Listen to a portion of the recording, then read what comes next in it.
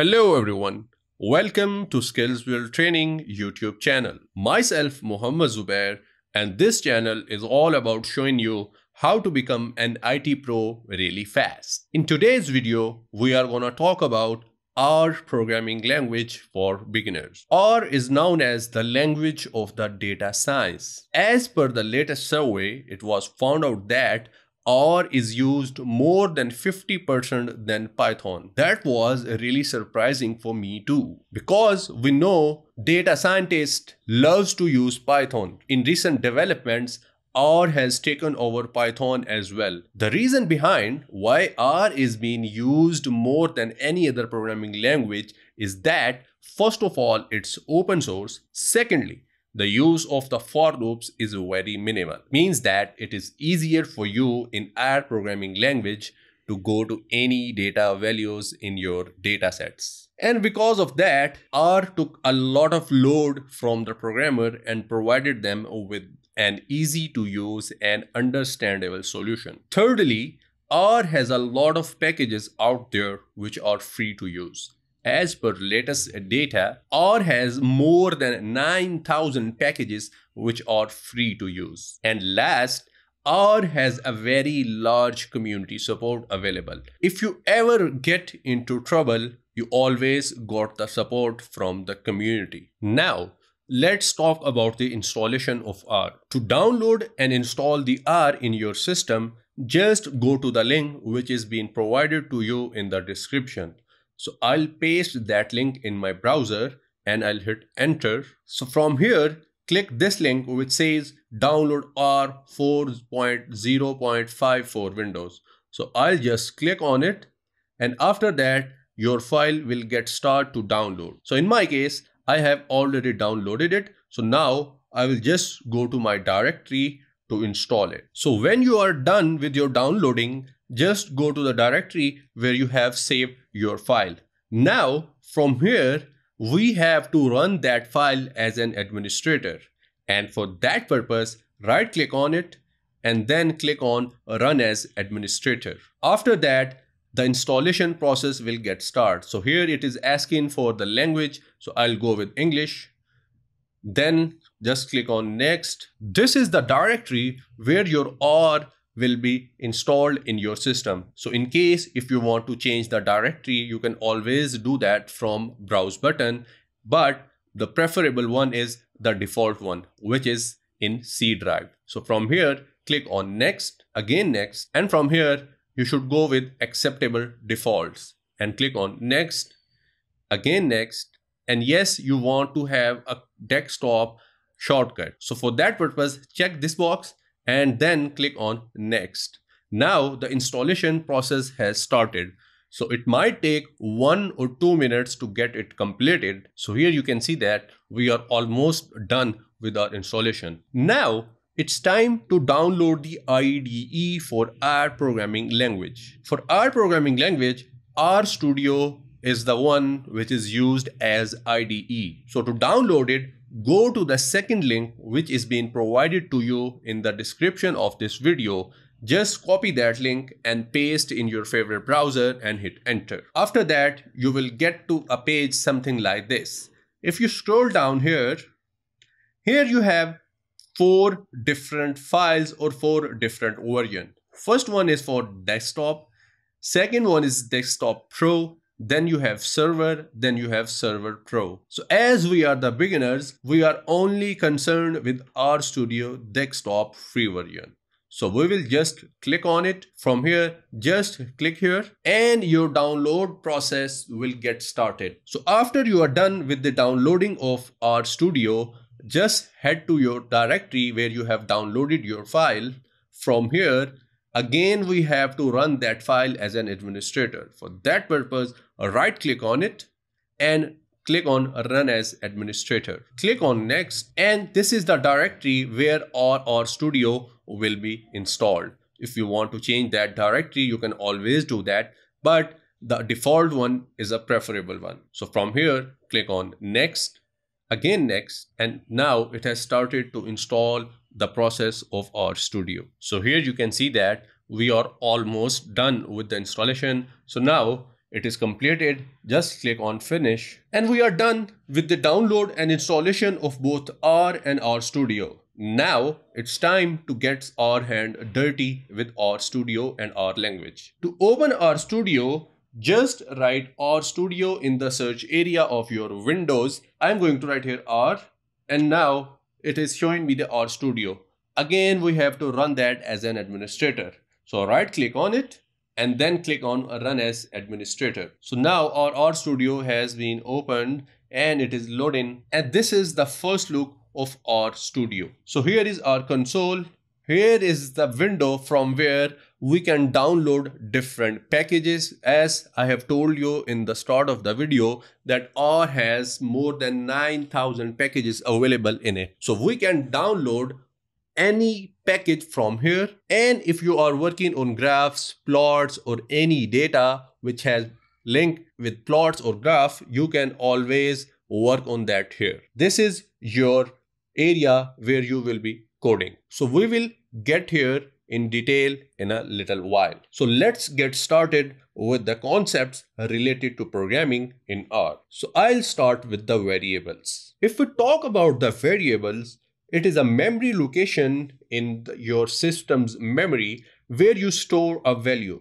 So when we declare a variable, it identifies the data type of the variable and decides that where it belongs in the memory. So in simple words, it is a value which we store in a particular memory location in our system using variable. Now let's talk about some of the data types here first. As you might have experienced any programming language, so it will be easier for you to understand variables in our programming language too. So first of all, I'm going to declare x equals 100.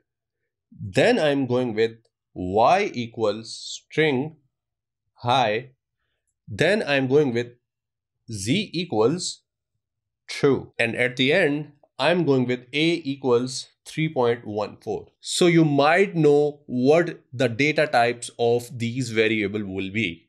So first one is of integer type, second one is string type, third one is boolean type, and fourth one is float type. But in our language, we have 5 data types. First one is vector, then we have matrix, then we have arrays, then list, and at the end we have data frames. I'll start with the vector here. Vector is the simplest type of data in which we have sequence of data elements which belongs to the same data types. In vector, we have further 5 classes, and they are also known as basic atomic types, and these are logical. In logical, we have 2 values. Either it will be true or false. Either it will be 1 or 0.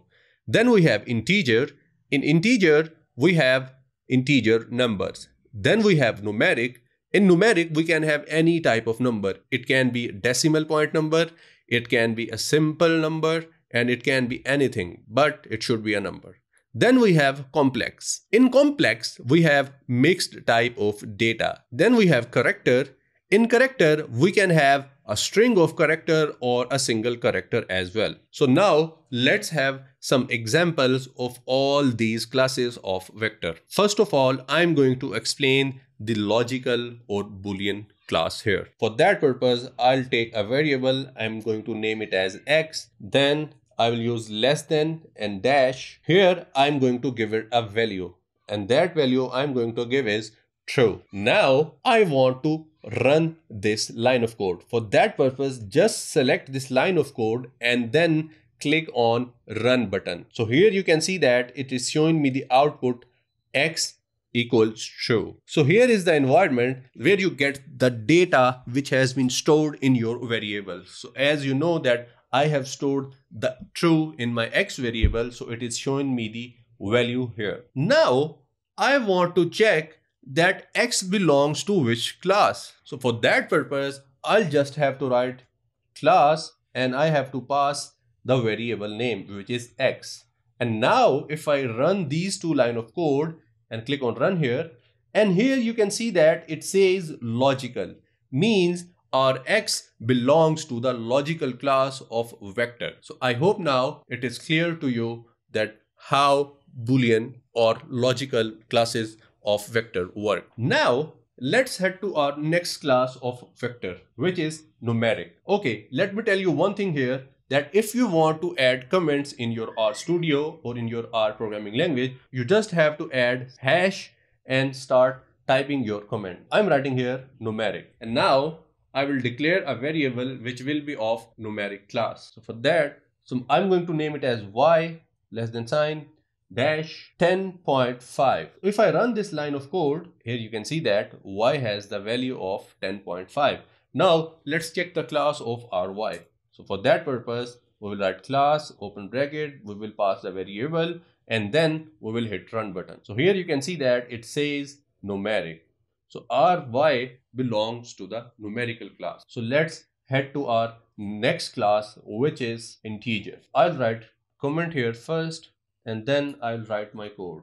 So now I'm going to take a variable named as a, and I'm going to pass the value as 1000. But here is a trick in our programming language, and that is when you declare an integer value, you have to put a capital L in front of it. If you do not put the capital L in front of it, your program will take that value as numeric class. So to be specific with integer class, you have to put a capital L in front of it. For example, if I remove the L and if I check the class of it, so let's see what output we get. So let me select these two lines and click on run. So here you can see that it says numeric again. Now I want it to be an integer class. For that purpose, I'll press Shift L and now select these two lines and run this. And now here you can see that it says integer. So I hope it will be clear to you now. Whenever you want to have an integer type of class, you must use capital L in front of your value. Now let's move on and discuss our next type of class. First of all, let me remove all of this code from here, and let's remove everything from the console as well. To clear the console, just go to your edit and from here click on clear console. So now we will talk about the complex class of our vectors. So I'm going to name my variable as x, and I'm going to pass the value as 9i plus 3. So I have mixture of values, like I have integer and I also have character. So this type of data gets handled in complex class of our vector. So you might have noticed that in your mathematics subject, you might have faced these type of equation. So now let's check the class of this. For that purpose, just pass the variable to the class function and run your code. So here it says complex. So we are left with only one type of class of vector, which is character or string. So now let's take a variable and name it as str, and I'm going to store in it a value r is interesting. And now let's check the class of this variable. Select these two lines and hit run. So here it says character. One thing is very interesting and very helpful in R, and that is you do not have to worry about the double or single inverted commas. You can use single commas or you can use double commas as well.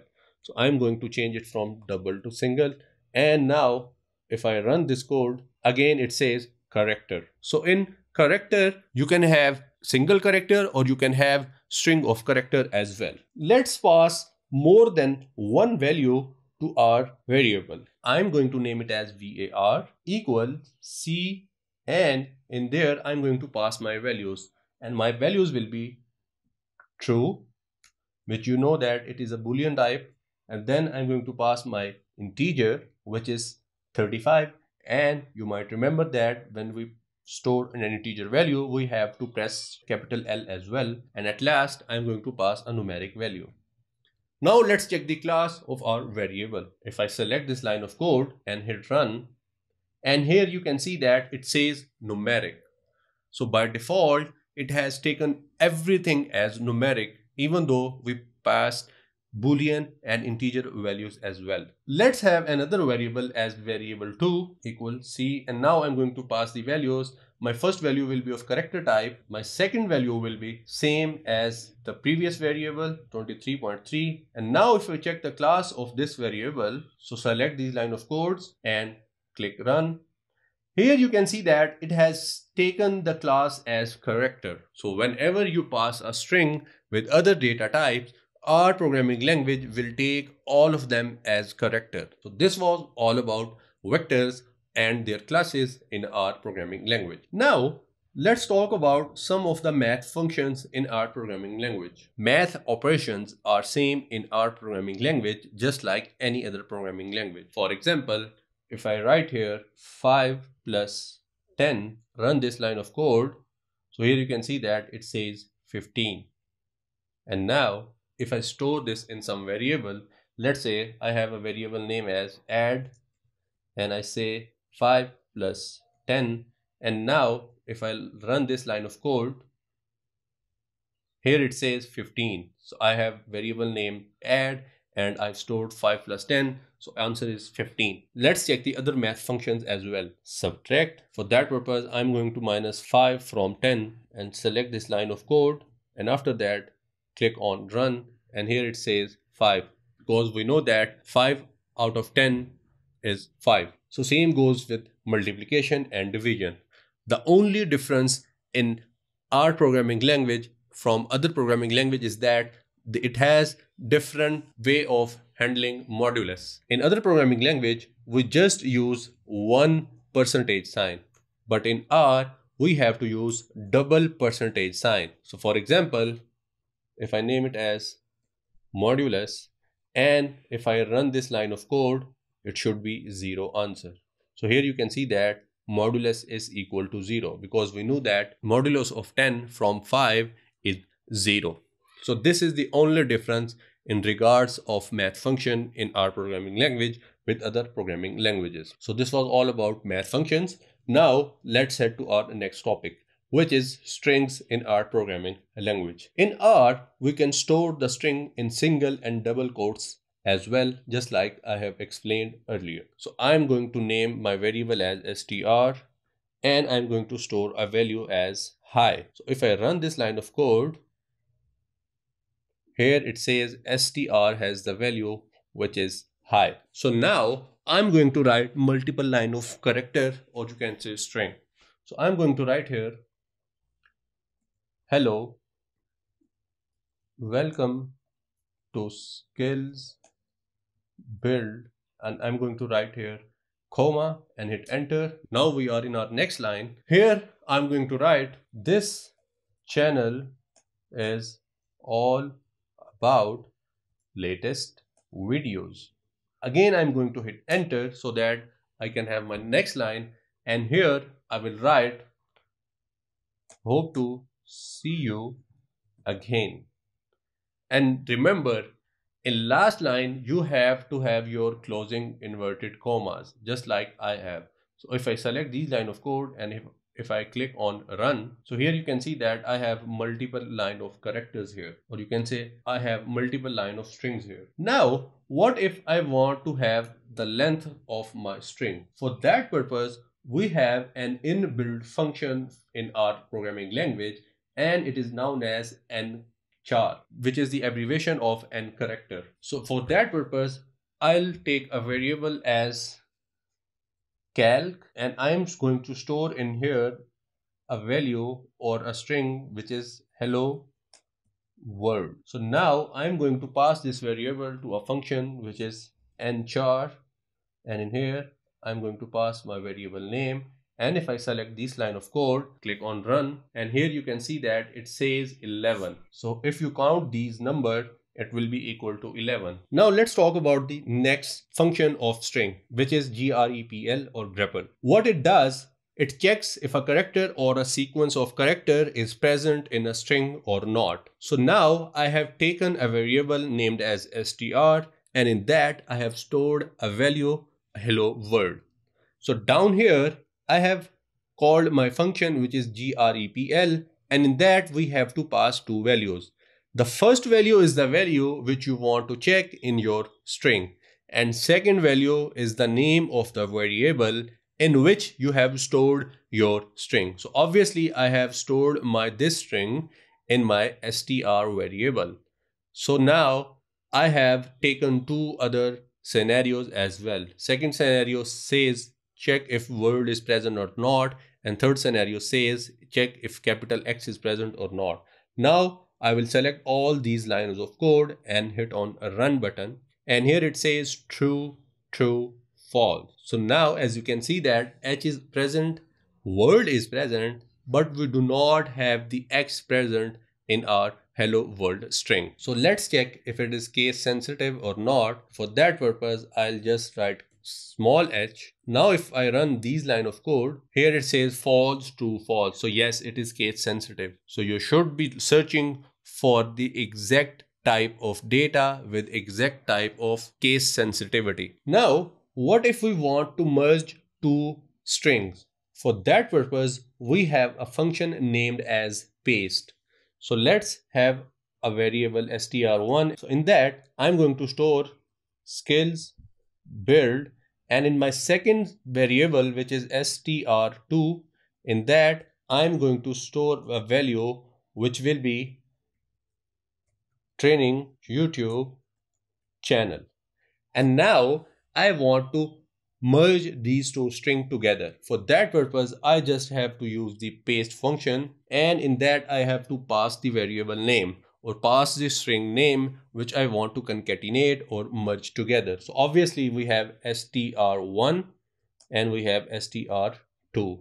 So just select these line of code, hit on run. So here you can see that it says skills build training YouTube channel.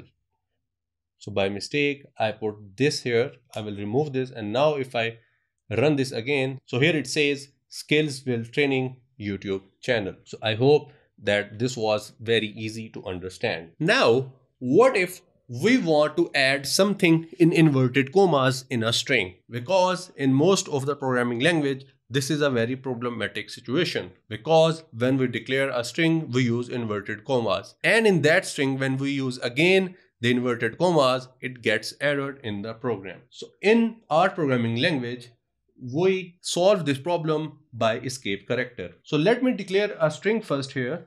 I'll name it as str, and in that I will pass the value as we are from skills build family. And now as you can see that this is a string type. What if I want to have my skills build in my inverted commas? So I will just hit inverted commas in front and at the end of skills build. But as you can see that if I run this line of code, it is showing me the error which says unexpected symbol in str, we are from skills. So why is that? That it has taken we are from as one string and family as a one string, and it has skipped the skills build. To cope up with this type of problem, we use escape character, which is a /. So here you can see that it has turned into a green color. And now if I run this line of code, here you can see that it says we are from skills build family. So now as you can see that it has not shown any error, but it is showing me these /. So for that purpose, we will use a function name as cat, and in that we will pass our variable name.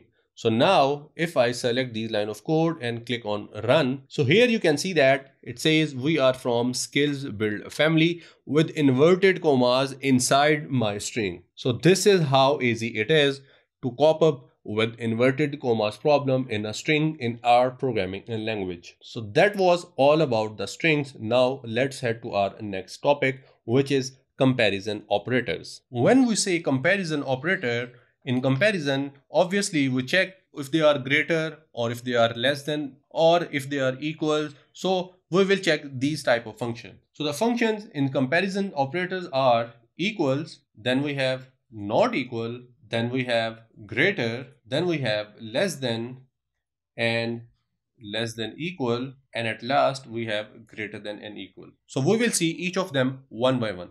So let's start with equals. So what if I write here 5 equals 5, and down here if I write 5 equals 3. So if I select these line of code and if I run this, so what it says true and false. So obviously 5 is equal to 5, so that's why it says true.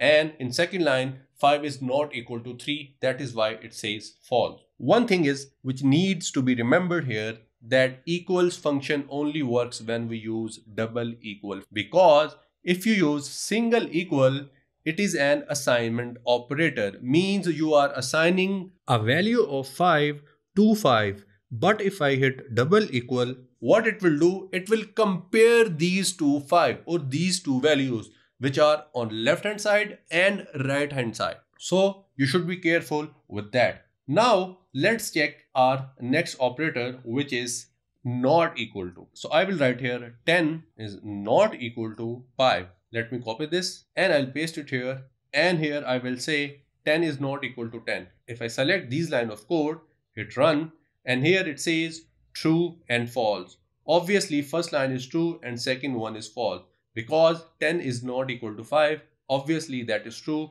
but in second line it says 10 is not equal to 10, which is false.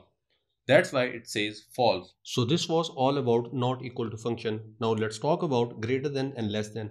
I will write here 5 is less than 5, and next line I will write 5 is greater than 10. So if I select these line of code and I hit run, both are false, because we know that 5 is not less than 5 and 5 is not less than 10. That is why it says false. So we are left with greater than and equal to and less than and equal to. For example, if I write here 10 is greater than equals to 11, and down here if I write here 10 is less than equal to 15, and if I select these line of code, hit run, and it says false and true, because obviously we know that 10 is not greater than or equal to 11, and we know 10 is less than 15. So that is why it says true. What if I change here value from 11 to 10? It will be a true value. And here you can see that it says true, because here we check two conditions. First condition is greater than and second condition is equal to.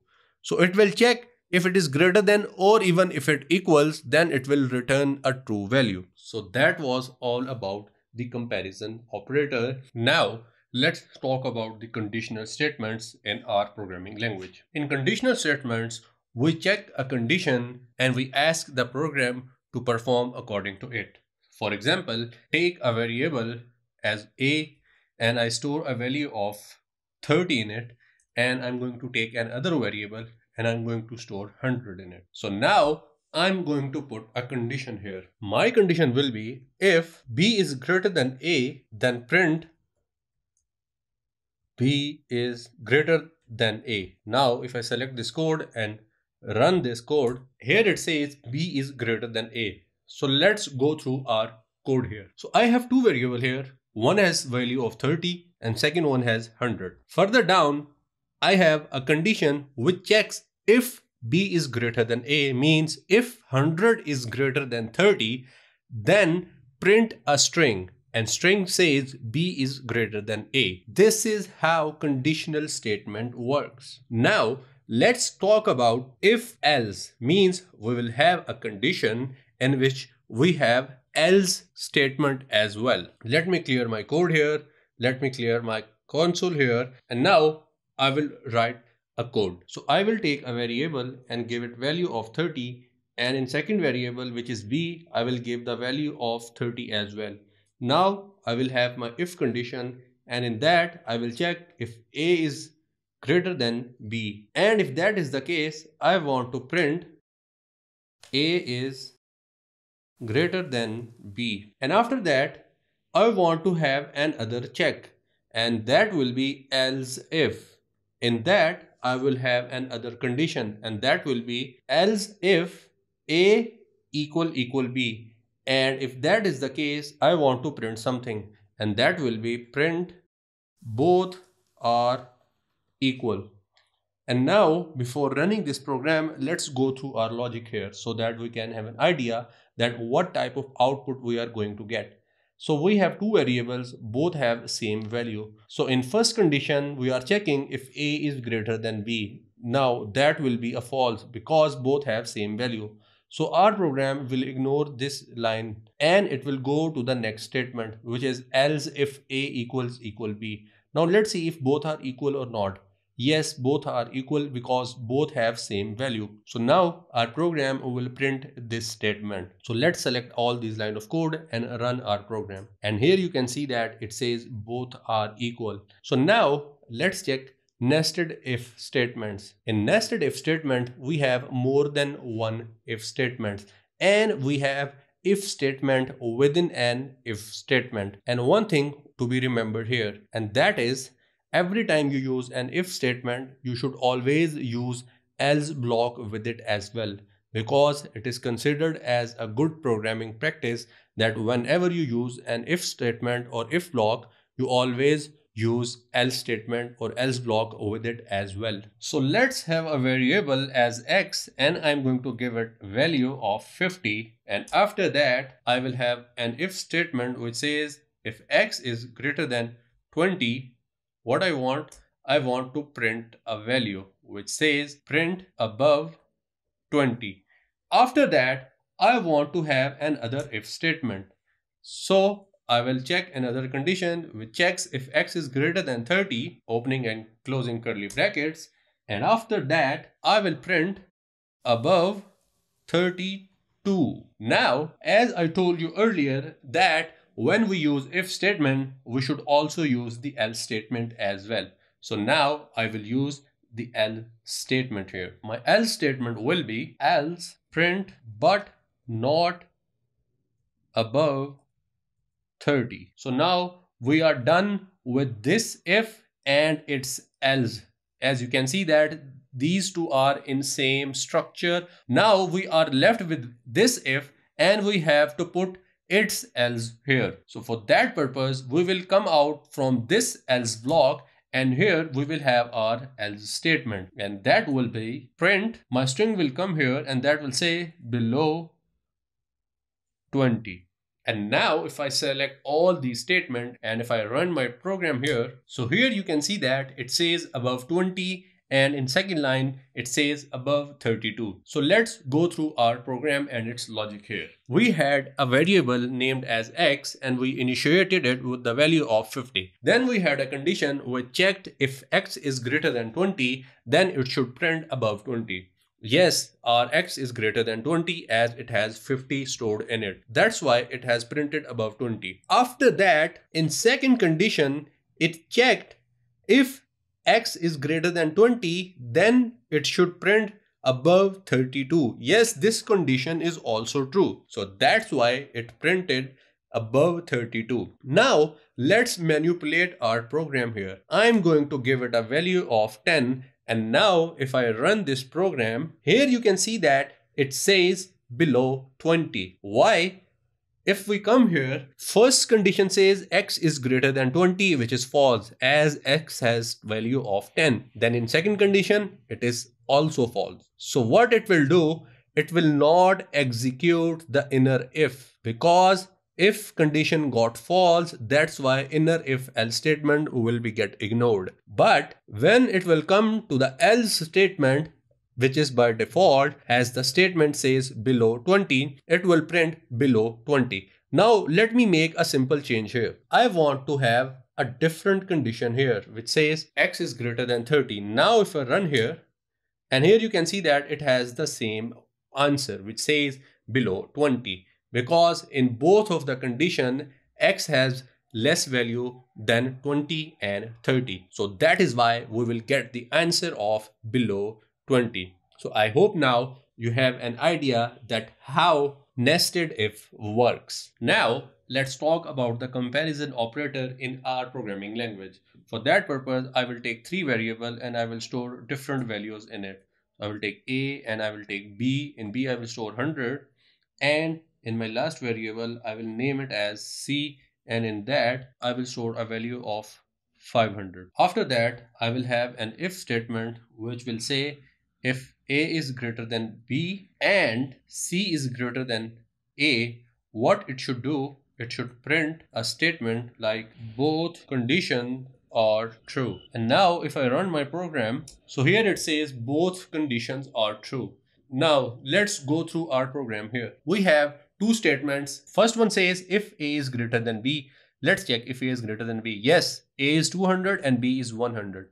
and let's see if the second condition is true or not, which says C is greater than A. Yes, C is greater than A, as C has 500 and A has 200. So are both these conditions are true, and we know that in AND statement our program will only work if both conditions are true. Now let me make a small change in my program, and if I say C is less than A, and we know that this is not true, our program should have an error. For that purpose, I will print a message, press Ctrl plus Enter. So here it says error because my one condition is false and other one is true. But in AND statement, as we know that, we should have both condition as true. So that was all about if else statement in our programming language. Now let's talk about the loops in our programming language. First of all, we will talk about the while loops. So let me have a variable and I will name it as I,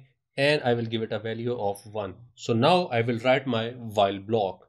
In that I will write while I is less than 5.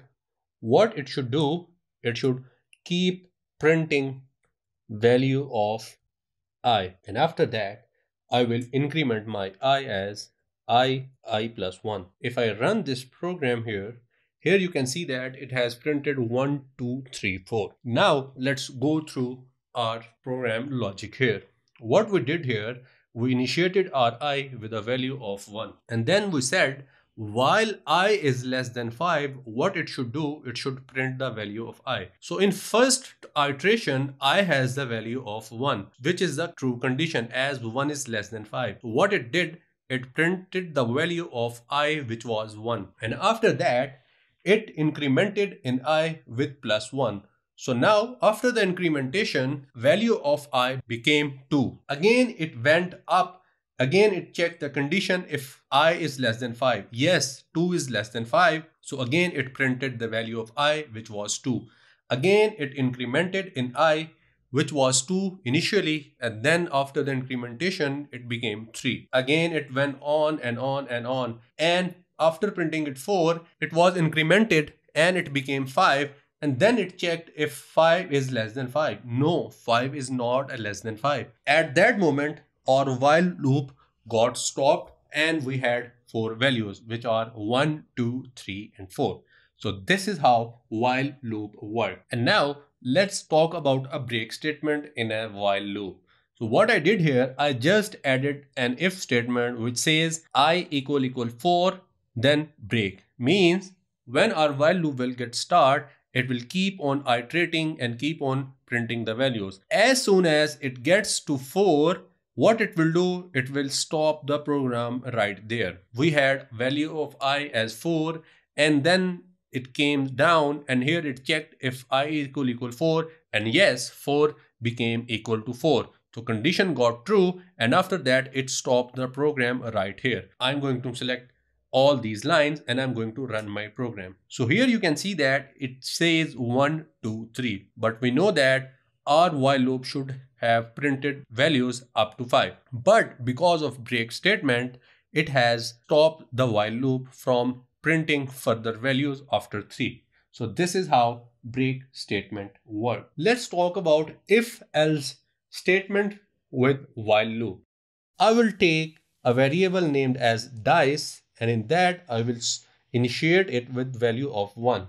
And after that I will start my while loop, and in my while loop I will say dice less than equals 6. I'm writing here that if dice less than 6, what it should do, it should print something which says lose, and in its else statement it should print which says 1. Now I will come out of my else block, and down here I will write here dice, and I will increment the value of 1 in dice every time my while loop works. So now if I run this program, so here you can see that it has printed lose 5 times, and then on the 6th time it has printed 1.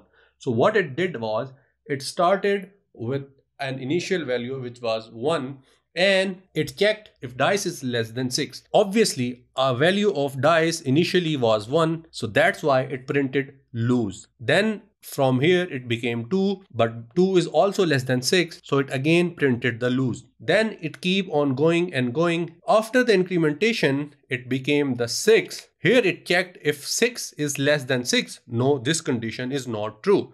So that is why our program did not execute this line. Instead, it executed this line and said 1. That is why we have 5 value as loose and 6th one as a 1. So this is how if else work with while loop. So that was all about while loop. Now let's talk about the other type of loop, which is for loop. I will start my for statement which says for. In here I will take a variable and I will say it as in 1 to 10. Now what it will do, it will take a value of x from 1 to 10. Means x has now 10 values, and after that I will print the value of x. If I select my line of code and then if I run this program, here you can see that it has printed 1, 2, 3, 4, 5, 6 up to 10. Now let's have another example. In that example, I'm going to take a variable named as fruits, and in that I'm going to store some values. My values will be apple, mango, and last one will be cherry. And now I want to print these fruit. For that purpose, I will use a for loop. What it should do, it should print the value of x. If I select all these lines and run my program, here you can see that it says apple, mango, and cherry. So what it did basically, that we had a list here. I have two ways to print it. First one was that I could have print individually or I could have used a for loop. So the for loop one was a better one because I do not have to repeat my code again and again. What I did basically here, I initiated a variable which names fruits, and in that I had 3 values. After that, I have my for loop and I said for x in my fruits. So what it had all the values present in fruits in its x variable. After that, I said to my program that print the x value. So at first time it had the value of apple, after that it had mango, then it had cherry. One by one my program printed all the value which were present in my fruits variable. Now let's talk about the nested for loops. Nested for loop means that we will have more than one for loop in a one program. For that purpose, let me clear my console and I will remove all this code. And now I'm going to have a variable named as color, and in that I will have different colors. For example, I will have a red, I will have black, I will have blue. And in my second variable, I will have my cars, and I will again take a list, and in that list I will have different cars model. For example, I will have BMW, then I will have Audi, and then at the end I will have Ferrari. Now let's start our for loop. So I will say for x in color, what it should do, it should take another for loop for y in cars. So what it should do after that, it should print a statement which is print paste x and y. If you remember that when we were talking about string, I told you about paste function which merge two strings together. So now let's talk about the logic here. What my program will do, in my first for loop, it will check the colors. So in my colors, we have 3 values which are red, black, and blue. So first time my first for loop will run. After the first iteration of my first for loop, it will print all the values present in cars. So first time it will print red with BMW, then red with Audi, then red with Ferrari. Once it done with all the inner values of for loop, which is this one, it will increment in this one and x will become black. And now it will print black BMW, black Audi, and black Ferrari. And then it will again get incremented, and this time it will print blue with BMW, blue Audi, blue Ferrari. Okay, let me select my all the programming lines, and then if I run this, here you can see that it says red BMW, red Audi, red Ferrari, black BMW, black Audi, black Ferrari, and up to so on. This is exactly what I told you that how my nested for loop will work. In my first for loop, it had the value of red, and in my second for loop, it keep on changing the values of cars model, which was BMW, Audi, and Ferrari. Then it was done with this and it incremented in this for loop. Then it started to print with the black one. And after that, it started to work with blue. This is how nested loop work in R programming language. So that was all about for loop in R programming language. Now let's talk about function in R. A function is a block of code which only runs when it is called. You can pass data known as parameters into a function. A function can return data as a result. So let's make a function here and name it as my function, and let's initiate our function. Now it's brackets, and after that print something in it. Hello world. Now if I run this program here, so here you can see that it has printed nothing because we have just declared our function. We have not called it anywhere. So let's call my function and print what is present in it. So I will write here my function. Now just select this line of code and run this code. So here you can see that it has printed hello world. So this is how function works. Now let's pass a parameter in our function. So here is our function and let's pass a parameter here and I say f name. Now instead of printing something here, I will paste something, and that will be f name and a static value. That value will be James. So now when I have called my function, and in that if I pass my value as Peter, and now if I run my program, so here you can see that it says Peter James. So what it did basically in our function, it took a variable or a parameter. In our paste statement, it concatenated it with a James value which was static and which was given by us. Now when we called our function, which is my function here, and in that I have passed a value of Peter, and that Peter will go here in f name, and our program will check that where I should transfer this value. So here you can see that it has written here. So from here our value will get transferred here, and now when we will run this program, it will concatenate these two values and it will print it. Let me copy this line or this function and paste it 2-3 more times. Let's change the values. I will write here Joe, I will write here Clark, and I will write here Lee. Now if I run this program, here you can see that it says Peter James, Joey James, Clark James, and Lee James. This is how you can pass a parameter to a function. Now let's try to pass two parameters so that you can have better understanding about this concept. So now let me remove these lines and let me pass another parameter here which says L name, means last name. So now instead of James, I will write here L name. And now if I call my function here, and I have to pass two parameters now. Earlier I was passing just one parameter. So I will pass first name as Brett and second parameter as Johnson. So now if I select all these lines and I run my program, here you can see that it says Brett Johnson. So this is how you can pass two parameters in a function. We can pass any number of parameters in our function. So let's pass another parameter here. So I will name it as M name, which means middle name. So I have to give another name here when I'm calling my function. I will pass the value as John. If I run my program, it is again giving me the Brett Johnson.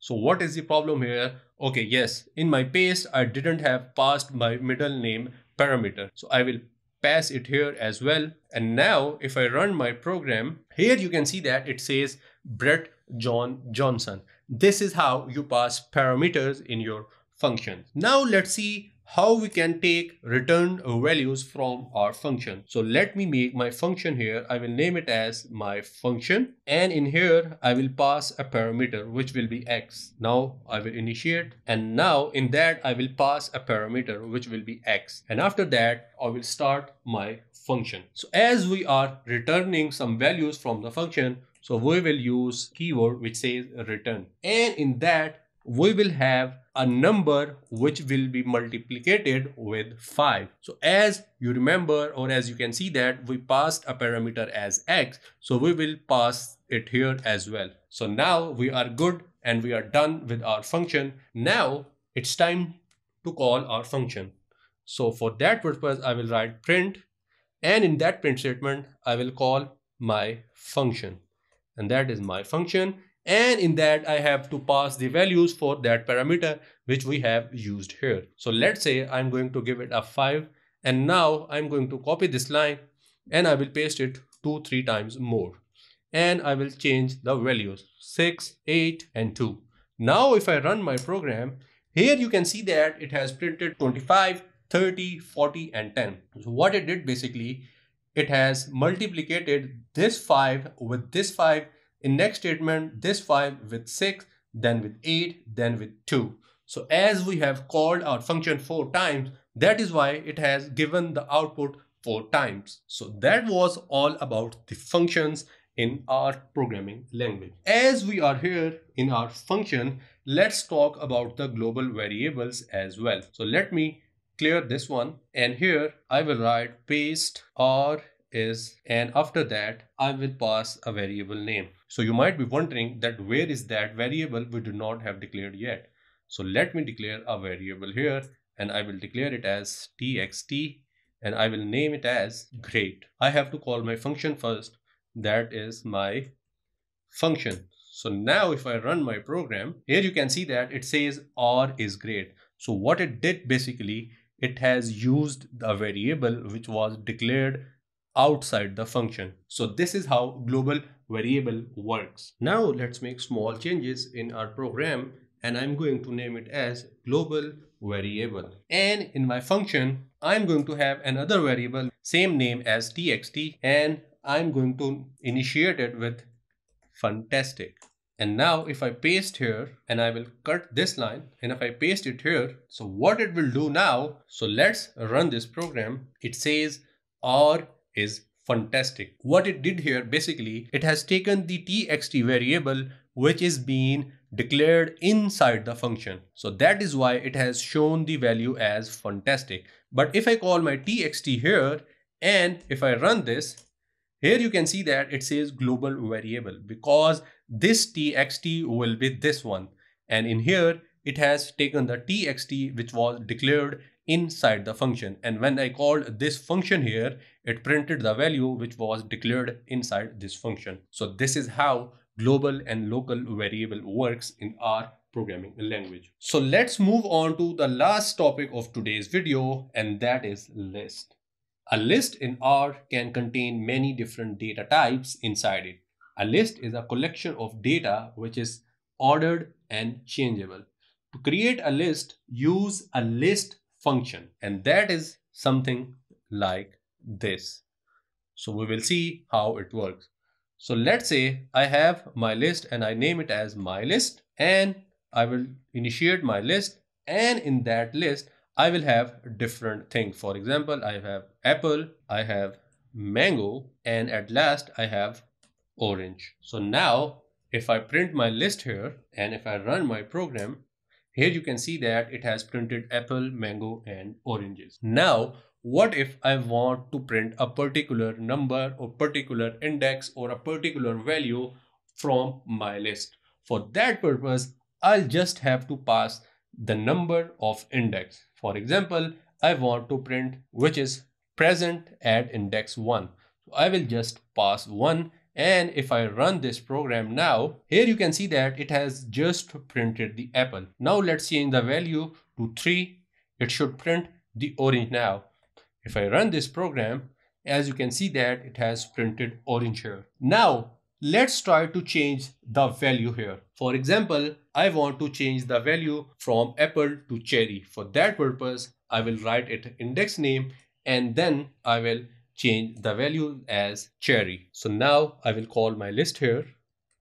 And now if I run my program here you can see that it has changed the value from apple to cherry. We have another function for list, and that is length.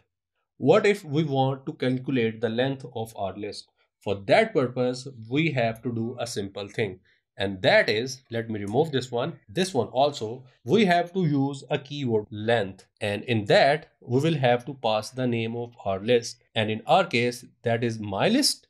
And now if I run this program, here you can see that it says 3. So obviously we have 3 values in our list and it has given me the same answer. What if we want to check a value or a number or a string is present in our list or not? So we will just have to write the value which we want to check in our list. In my case, I want to check if apple is present here or not. For that purpose, I will write apple. After that, percentage in percentage, and now I will write the name of my list. So now if I run this program, here you can see that it says true because apple is present in my list. Let's change the value from apple to cherry. And now if I run this program, it should show me the false value. And here it is giving me the false. Let's add an item into the list. For that purpose, I will remove this line and I will use a keyword which says append. And after that, I will pass the name of list in which I want to add the value. And after that, I will add the value which I want to add actually. I want to add cherry. If I run this program, here you can see that I have 4 values now. Now let's have a range of list. Means I want to print only a range or only a certain values from my list. For that purpose, let me remove this line here first. And after that, I will add some more values into my list. Let's add cherry here. Then let's add melon. Then let's add watermelon. Now I want to print a range from my list. For that purpose, I will write my list and I will give the range which I want to print on my program. So let's say we want to print from 2 to 5. So now if I run this program, here you can see that it has printed mango, orange, cherry, and melon. So it is 2, 3, 4, 5. So this is the exact range which I wanted to print on my program. So as we are done with the basic concepts of R programming language, and if you remember, we talked about R programming language as a data science language. So how is it possible that we talk about R programming language and we do not have an example of data sciences? So let's have an example of data science algorithm. For this video, I'm going to implement the Apriori algorithm in R language. Apriori is an algorithm which is used to find out the patterns in the data. If we talk about in detail, Apriori algorithm is an algorithm for finding frequent item sets in a data set for Boolean association rule. Name of the algorithm is Apriori because it uses prior knowledge of frequent item set properties. First of all, we will load a package which will provide the infrastructure for representing, manipulating, and analyzing transaction data and pattern. And the package name is A-rules. So to include the package in our program, I will write here library as it's a keyword. So we will just hit enter, and in here we will write the name of the package. So first package is A-rules. Here it is. Okay, one thing to be remembered here. We can only include these packages in our program if we have these packages available in R. As you can see here that we have a lot of packages available, but in case if we do not have the package available which we want to use, as I have used A-rules here, but it was not available in my packages repository by default. So I have downloaded it and I have added it in my repository. So how you can download and install these packages in your repository? There are 2 ways. First one is you can click on this button which says install. Just click on it, and after that write the name of package you want to download and include in your repository. So I will write here A-rules, and here it is. Just enter it, and now from here just click on install. And now as you can see that it says, do you want to restart R prior to install? Because I have already downloaded and included it in my repository. That's why it is showing me this message. In your case, it will not show you this message. So I will just click on yes just to show you how it works. And now here you can see that it has started the process of downloading, and after that it will include this package in my repository on its own. And here you can see that it says package A rules successfully unpacked and MDS sum checked. And after that it has downloaded this package and it has included this in my repository. The other way to include, or you can say download a package, is you can do it from your console.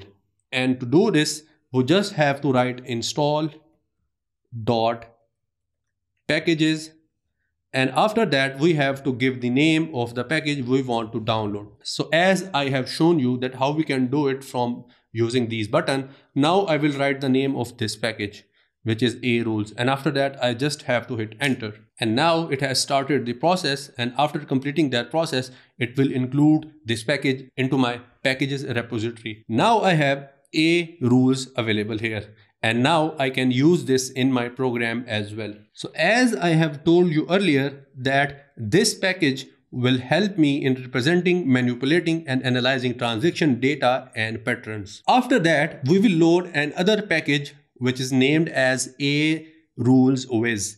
It is used for visualizing association rules and frequent item sets. It extends the package's A rules with various visualization techniques for association rules and item set. The package also includes several interactive visualization for rule exploration. So now I will include my other package, which is library. I will write the name of the package, which is A rules, and here it is. Just hit enter.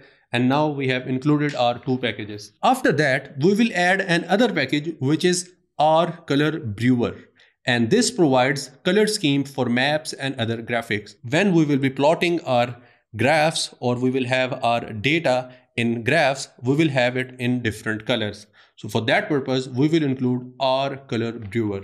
And for that purpose, again, I just have to write here library, and here it is. Just hit enter. And in here, I will write the name of the package, which is R color. And here it says R color brewer. So I will just hit enter. Now we are done with including our packages. So let me remind you again that you can only include these two packages if you have these included in your repository. As you can see that I have A rule Wiz here, and I also have R color brewer as well. So first of all, you have to download and include these packages in your packages repository, and after that you will be able to include them in your program. Otherwise your program will show some error. It's time to import our data in our program. For that purpose, I will write here data, and in it I will include the name of the data set. In my case is groceries.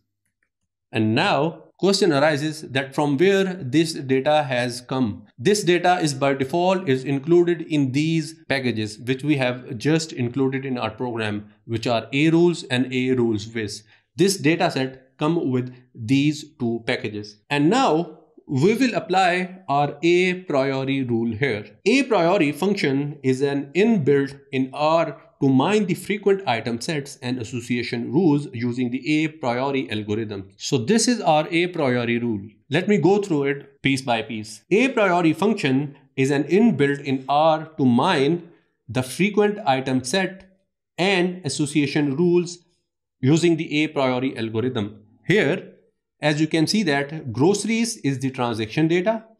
Parameter is a named list that specifies the minimum support and confidence for finding the association rule. The default behavior is to mine the rules with minimum support of 0.2 and 0.8 as the minimum confidence. Here we have specified the minimum support to be 0.01 and confidence to be 0.2. So I'm going with these parameters. You can change these parameters as per your own requirement or as per your own need. So those who have worked on a priori algorithm or have little bit of knowledge about machine learning and its algorithm, they must know about confidence and minimum support. And now we will apply the inspect function. Inspect function will print the internal representation of an R object or the result of an expression, and I will display the first 15 strong association rules which will be available in my dataset. So I will write the code for my inspect, and that is inspect, and in here I will have my rules, and that is rules, and in here I will give the parameter, and I want to print it from 1 to 15. So we are done with our inspect function. Now it's time to apply our final step, which is to apply item frequency plot function. So for that purpose, I will write here a rules, and after that I will have my item frequency plot, and in here I will give my dataset name, which is groceries, and after that I will have top n equals 20. So what does this mean by top n is equal to 20? I will talk about it later after I complete my code. So now I am done with writing my code here, and if you see here we have a rules, item frequency plot, groceries. Grocery is the name of the dataset which we have used in our program, and then it says top n equals 20, mean it will take the top 20 transaction, or those 20 transaction which will have the maximum number of support and maximum confidence.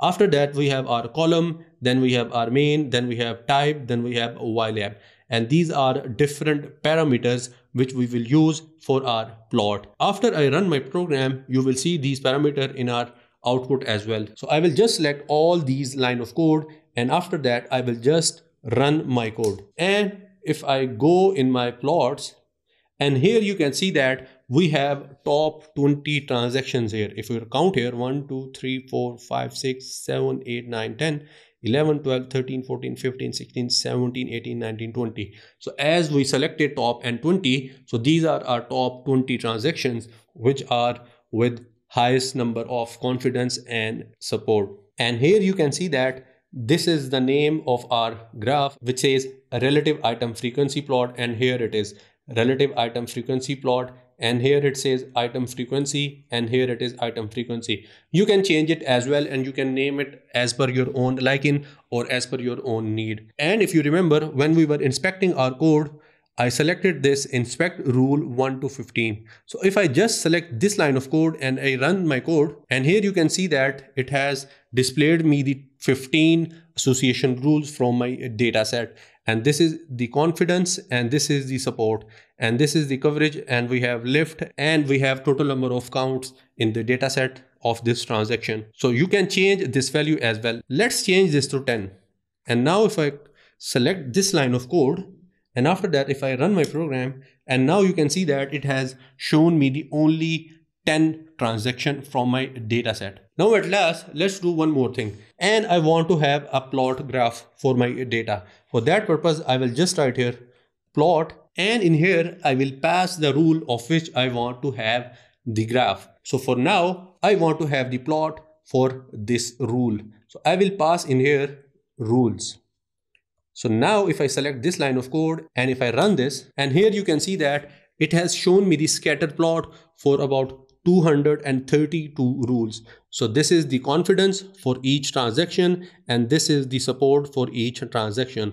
So from here we can see that we have maximum of 0.6 to 7 in terms of support, and we have 0.6 to 7 in terms of confidence as well. So this is how easy it is to apply and implement different algorithms and different concepts of data sciences in our programming language. So that's it for this video. I hope you enjoyed watching this video. In this video, we talked about R programming language, and we had some example of different concepts of R programming language, and we discussed each example as well. And at the end, we had an example of data sciences and how to implement it in our programming language. And prior to that, we also learned that how we can download and include different packages in our package repository. So please leave a like and subscribe to our channel. If you have something to ask, please leave a comment below. We will see you in another video. Till then, take care.